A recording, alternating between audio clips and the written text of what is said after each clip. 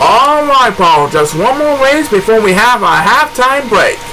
And that race number 6, Brandon, will feature Trevor Hoffer, Rusty Williamson, Cory Sanchester, and Thomas Linklatter. There's looking to line up for this next race. And it's back to the field we go. Everyone is on the clock, so without further ado, we start the race. And these 4 Chao are off and running as we approach the halftime break here in Omaha, Nebraska. And there's one motto we always stick with our fans each and every season. You guessed it, anything can happen in the Chao Racing universe. The fans know it by heart. Right now, the 4 Chao are going to eat the fruit. And there goes Trevor Hoffer and Thomas Linklatter. They're going to be battling for a lead up in front as number 2 wins the winning toss.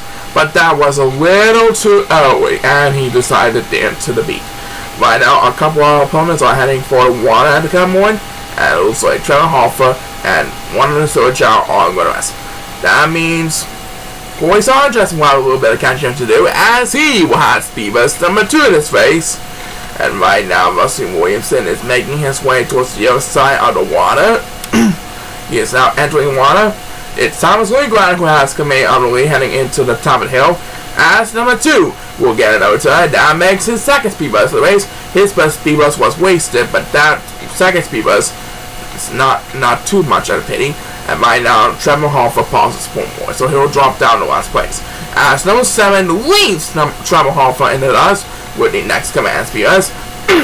Meanwhile, Thomas Linklatter is trying his best to defend the lead over Rusty Williamson as he makes his way towards the sapphire portion of the Eagle course, and down he goes! And he almost dropped off course. That's going to cost us a sandwich. Anyway, who got the next command speed bus? It's Cory Sanchester. That makes his second speed bus of the race. And right now, numbers 1 and 2 are both getting left behind in the competition. Looks like Trevor Hoffer also really needs help, but it's numbers 1 and 2 who are getting left behind in the competition.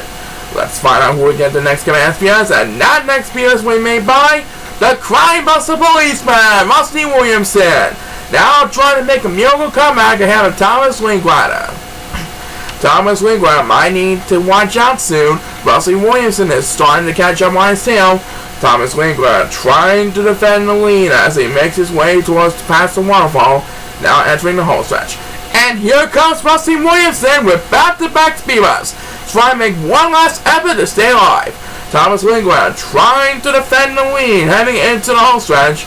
I do believe he is the better flyer than Rusty Williamson. Yeah, Thomas Linklatter is going to have plenty of room ahead of Rusty Williamson, so he is going to win this one for sure.